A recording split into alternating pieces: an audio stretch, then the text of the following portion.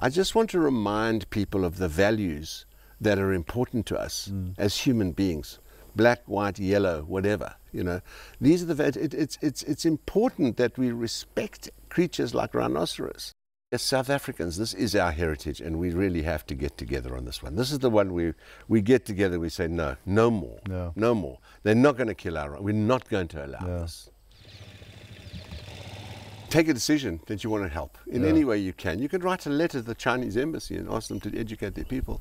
You know, you could write to the Vietnamese embassy. You can, and you know, find a good conservation group with good people who are doing something about it, and offer your time a little bit in the weekends. You know, or give, if you can afford to give money, give money. If you give 10 Rand, it's something. 10 Rand's not nothing. It's 10 Rand. I gave 10 Rand because I really believe in this thing, and I don't have any more, but I'm giving my 10 Rand. Rhinos are in trouble. They need our help.